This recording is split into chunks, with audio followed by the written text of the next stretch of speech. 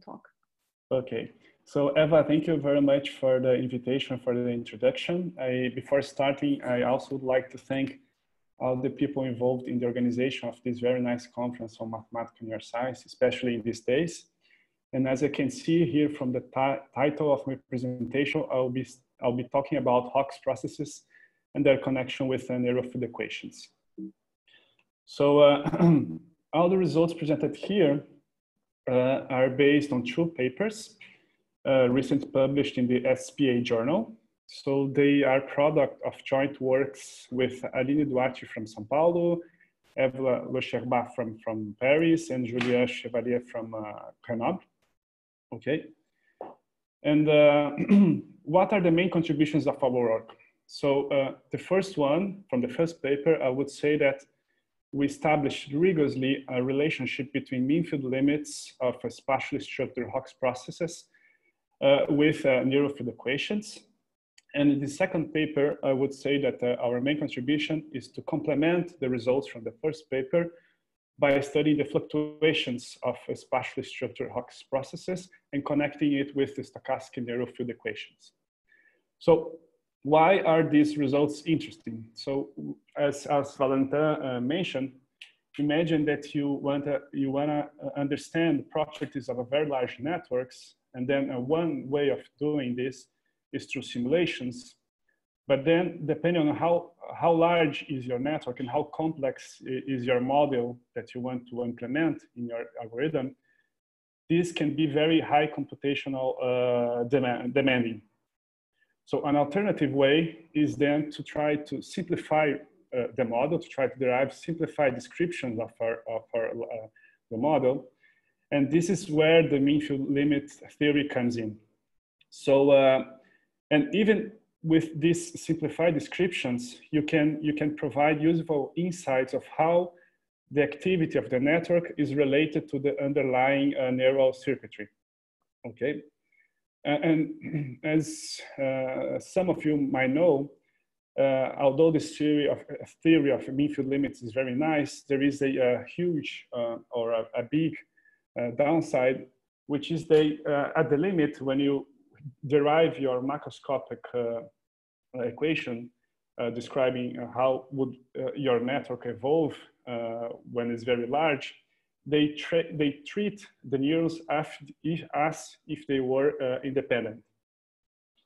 And then if you look at real data, you'll see even if your network is very large, you see that you might have neurons which are still correlated. And this is known in the literature as the finite size effects, in a way to try to account for this finite size effects is try to study the fluctuations. And that's why fluctuations are very important, okay?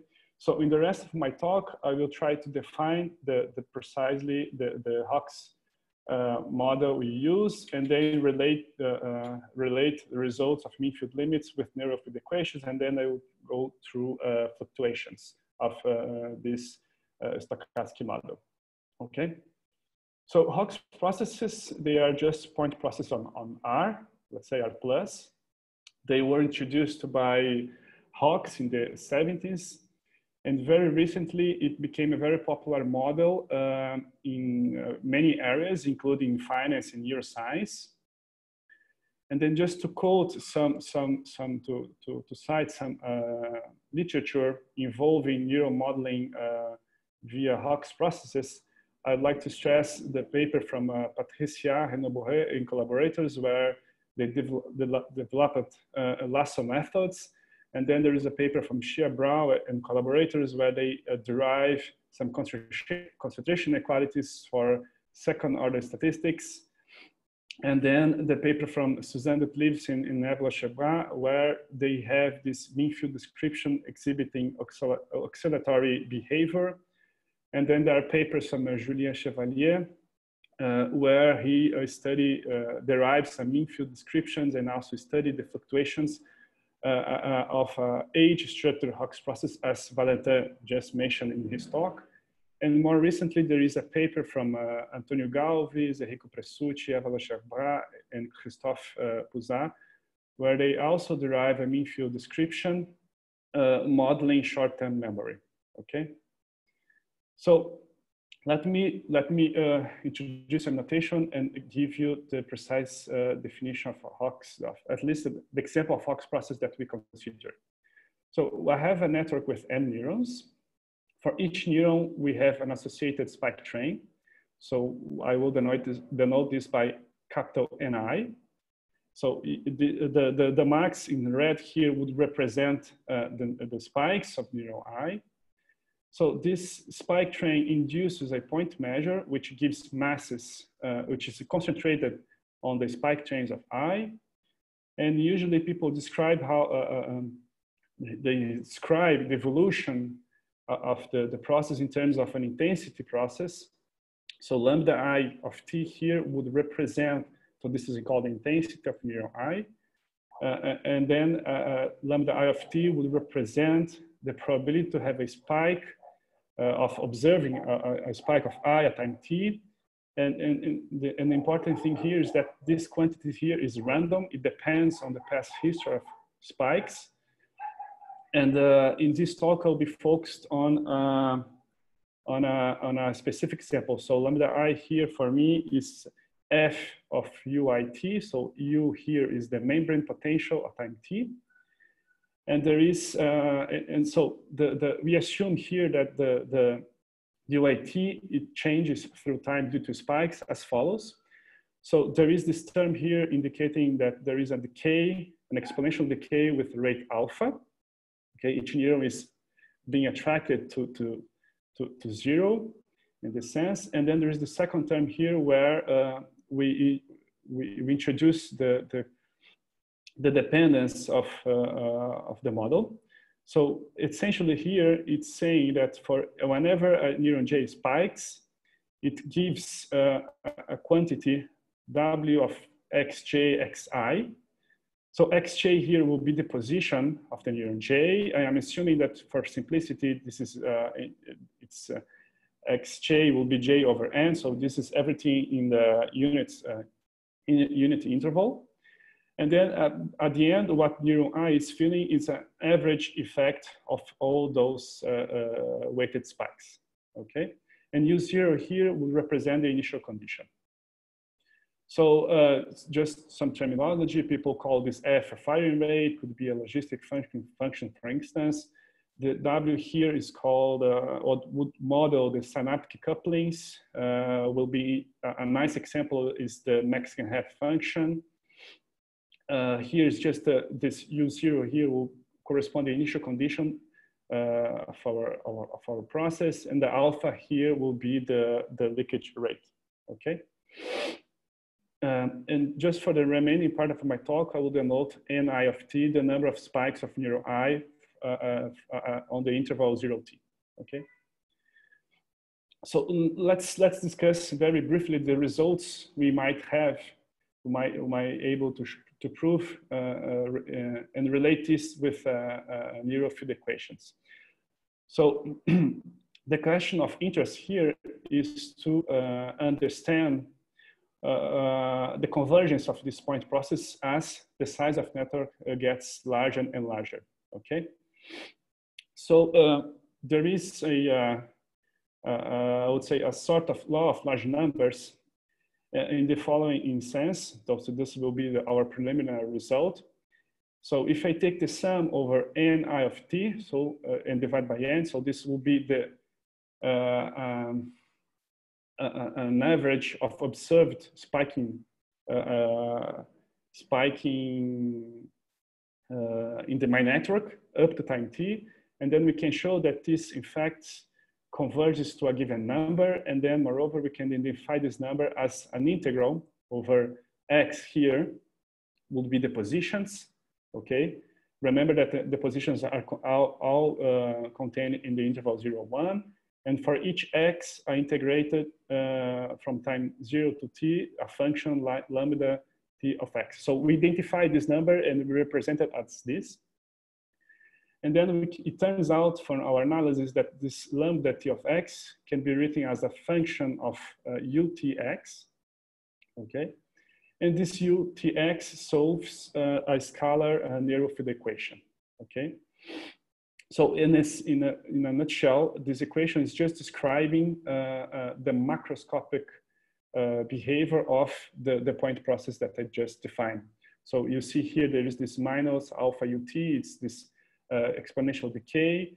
And then there is this non-linear term here is telling me that continuously the neuron is being receiving spikes from the others. So this would represent the fraction of neurons spiking at time t at position y, and then whenever it spikes, it gives w of y to x, and then I'm integrating this over all possible positions. Okay, and of course, in this sense, UIT can be understood as the membrane potential at time t of a typical neuron located in position x, embedded in an infinite network of neurons. And so this type of equations has been introduced by Amari, Wilson, and Cohen in the 70s, okay? So this is a first description of a network at the limit, and then we can be much more precise. So for each x, if I denote n bar of x as a Poisson process with intensity lambda tx, okay? And I denote the n bar t as the number of points of these processes on 0t. We can also show that if I compare the number of points of my Hawkes processes at each possible time, and for each neuron, we can show that this goes to 0 as square root 1 of square root of n. Okay, so in some sense, we are approximating our Hawkes processes by a family of Poisson, non-homogeneous Poisson point processes with this lambda, with this intensity lambda t of x, okay? And from this type of result, we can also show that if I look to for each neuron, I compare the evolution of the membrane potential of neuron I with the near-field equation. If you look the L1 distance for each neuron, this also goes to 0 as n goes to infinity. Okay, and here the expectation is taken with respect to the randomness present in the jumps. Okay, so this is somehow a much better description than just the law of large numbers that we saw before. Okay, so in some sense, I'm saying that the UT here, the solution of the mean field, the neural field equation, could be an approximation for the finite size system U1T, UNT, okay? And as I mentioned in the very beginning of my talk, by doing this mean field approximation, and then you treat the neurons at the limit as if they were independent. So meaning that if you take the correlation, if you want to study the correlation of two pairs here of neurons, and then you study the correlation as a function of n, and then you see that at the limit, this will be 0, okay? And then a natural question at this point is, can you provide a finer approximation, okay? And that's why we study fluctuations. So let me introduce some notation. So I will call you see, I compare the UT minus the solution of the neural field equation, and then I'm scaling this by square root of n. So I'm amplifying this difference, and I call this eta n of xi. And my idea here is to try to give an heuristic argument to derive an equation that this eta should satisfies when n it's very large. Okay. So recall that at 0, these two guys are equal. So eta at 0 will be 0. Okay. So I just recall you the evolution for the Hawkes process for the UIT is this, and the evolution equation for the neural field equation. Okay. So let me just do the first approximation is just to change the integral as a sum like this. Okay, it's a Riemann approximation. And then if I sum, so if I compare with eta, I take the derivative with respect to t here, and you see there is this minus alpha in both sides. So this gives me back again the eta. And then I have this sum here, 1 over n, w and square, and then I have the nj here, and then I have f of u t xj here, okay? So if I add and subtract this term here, okay, I get immediately this equation. So I just rewrote it, okay? And now I split it in two parts. So this nj and fuj here, and f big U with f small u, okay? And then if I apply Taylor expansion here, you see that this term can be written as the derivative times the difference. Since I multiply by square root of n, I recover the eta n of t at the position xj, okay? And then, so this is just explained. And then since I will rewrite this as an integral equation, and just want to introduce some notations. So I will call, so if I integrate this term from 0 to t, will be clear in a minute why I'm doing this.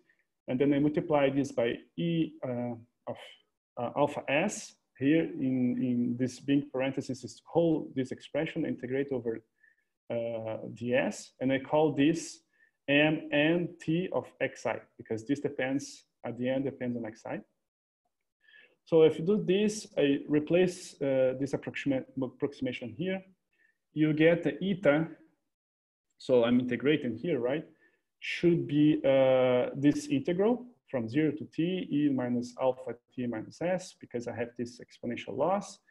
So here you recognize exactly this term when I replace this difference by f prime.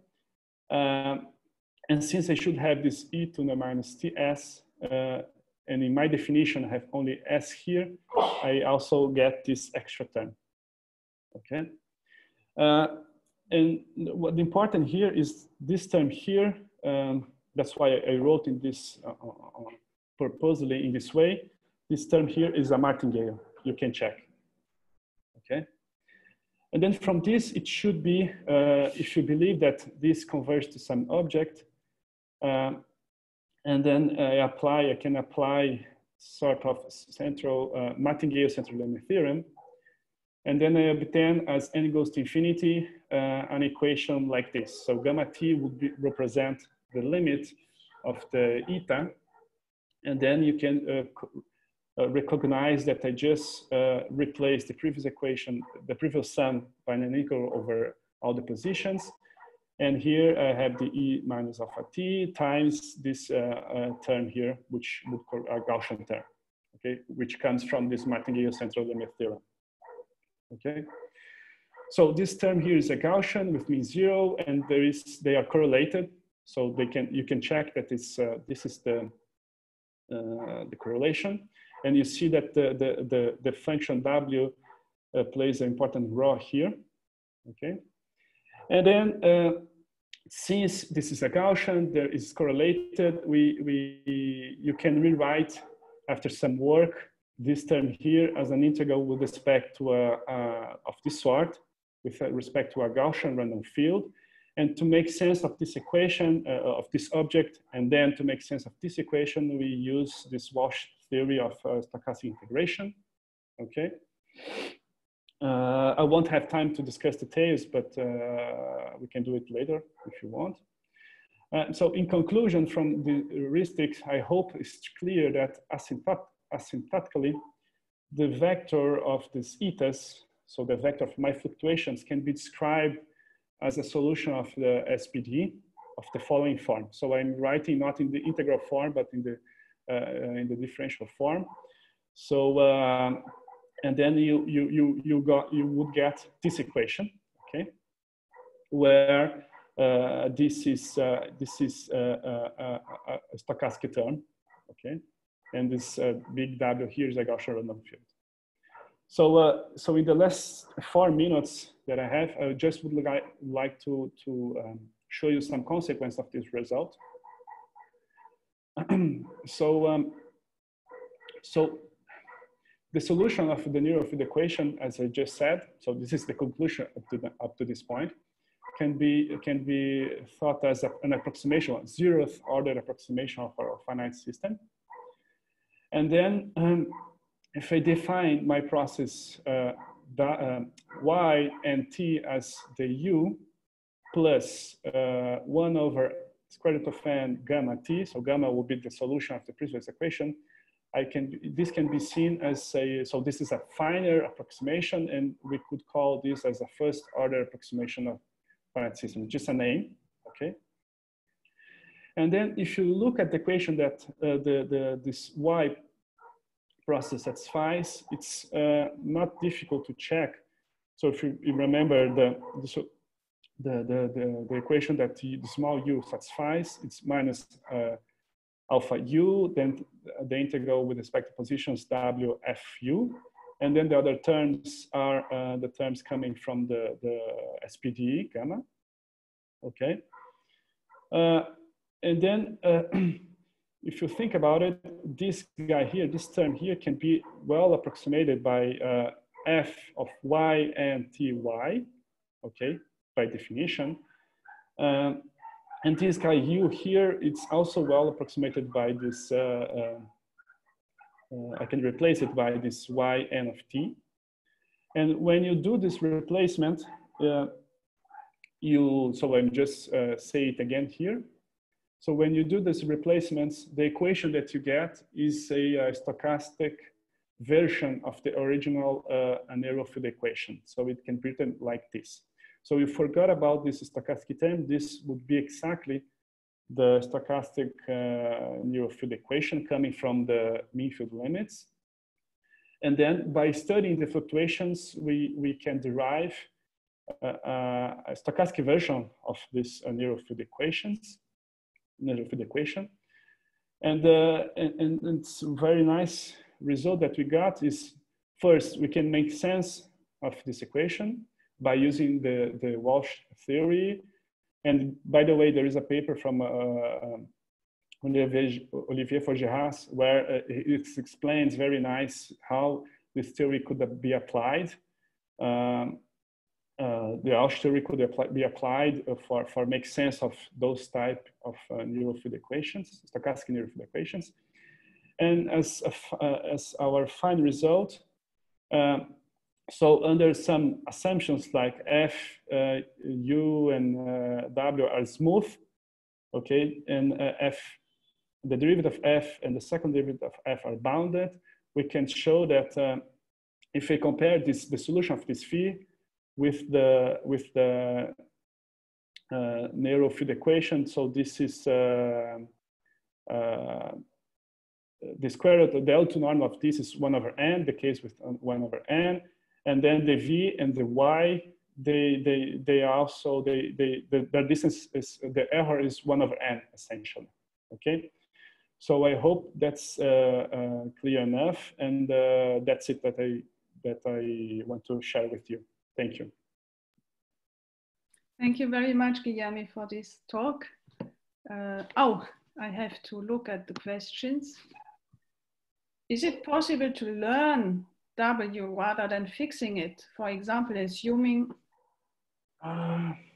That's a good question. So I keep I'm keeping asking myself this question also to other people. I do believe that it should be possible in some sense, because once we have this equation here, we can try to do what we do in statistics, which is called the confidence interval somehow. I'm being very imprecise here, but I would say for the moment it's not so clear how to do this, but I would say that once we develop a well theory to study the properties of this equation and etc., we can try to do what people call in statistics a confidence interval, and from this maybe we could infer this W. Okay, I don't know if that answers the question, but that's what I have. So there are two related questions then, I would say, by Lucas Wesses and James McLaurin. So what is the distribution of the Gaussian random field? Is it space-time white noise? And same kind of question by James. Oops. Oops. So this is Gaussian random field. If I go back here, or maybe here, it's you see this is just this when we wrote this as an integral with respect to Gaussian random field, is just to say that this would represent the Gaussian stochastic term here, which is our Gaussian process. Okay, so I should say, so this is a Gaussian, so we can have some regularity properties of the solutions by exploring this Walsh theory. Okay, and then if you look at least in the Fujahas paper, I guess what I'm calling Gaussian random field and what he calls there is exactly the white noise process. Okay, and then I don't know. Does this answer the question or? I guess. Okay. Yeah. Yeah. Julien has also is confirming. Yeah. Thanks, Julien. And of course, I should say that, so this is just an heuristics. The rigorous result, we had to define this through measured valued processes and etc. So it's a bit more complicated, but all the details you can find on the joint paper with Julien. Okay. Yeah. So we have been working, Guilherme, about same kinds of processes, but with reset at each spiking time. Yes. Would it be easy to extend your work to the framework of neurons that go back to zero once they spiked? Yeah, so I have been discussing with Julien questions like what should we do next, and he can confirm this. And I was asking him to that I think my impression is that it will be possible to join to unify the 2 point of views in the sense that I could consider a model, I guess. I could consider a model with the spatial structure, and also a model where we keep track of the last spike in time, the age, what's called the age, right? I guess it should be possible to derive mean-field descriptions of models with this type of, with these ingredients. And also it should be possible to derive an SPDs to explain how this the process to explain the fluctuations of the process with respect to its mean field limit. Are there any other questions from the audience? Do you see any waved hands, Thilo? No. I don't see no, okay. You were speaking about, one last second, because we have to switch to the next talk, but you were speaking about simulations. Did you do some? I know that. Yeah, so this you can ask for, I'm sure that Julien has implemented some simulations of because you can simulate this neural field equation and compare it with the simulations coming from the point process here. Okay. Mm-hmm. Unfortunately, I don't have the pictures here, so this is for sure it can be done. It's already done, but for the moment we don't have simulations to see how to better see these fluctuations and how so we don't have simulations to to better see the behavior of this, the fluctuation of the solutions of this gamma t. Okay. Thank you very much, Guilherme, for